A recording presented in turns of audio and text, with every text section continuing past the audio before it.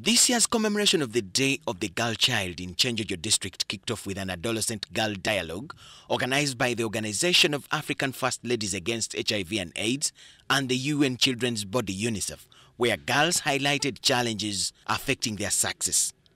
Kristen Kabaranjira, a senior 6 candidate at Kyenjojo SS, says that Bodabooda cyclists pose a threat to girls' education. Sexual harassment and abuse by teachers and Bodabooda men.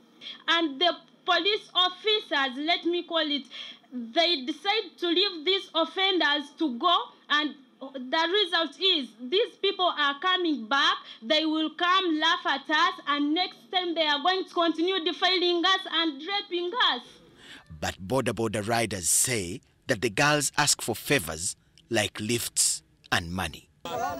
Ito tukigira mubwemeze bwe takuba ntumanya ogumwana ito tuswera abakasi abakuru wawulire ito akecho bwana butegi development tubaswera abo kubanu bakutuwe makura akemebwa kubanga bwafuna omuntu namuwe emitwalo ngebiri ngatayagala simu ngazitwala ekiddako okusasula sasula mubiri.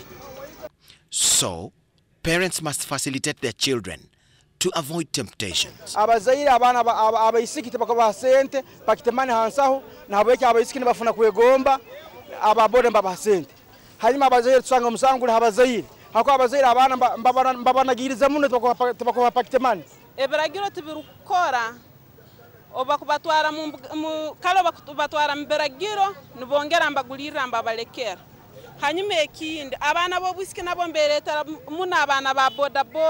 Judith Kebirunji, a senior 3 student at St. Andrews High School, Katosa, advised fellow girls to be brave.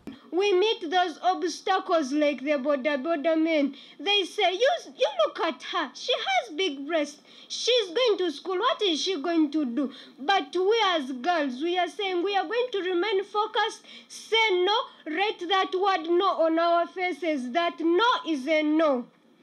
Kyenjojo District LC5 Chairman Kaija Williams says that Kyenjojo teenage pregnancy rates in the district have reached 27%.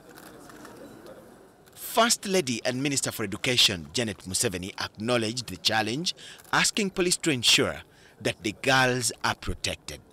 Now these Bodaboodas have become a problem on their own. But the police in our society are so distant from our problems, the problems of the society. They are supposed to protect these young children.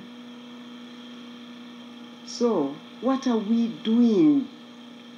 She wants parents to return to a traditional way of raising a child where every member of the community was responsible.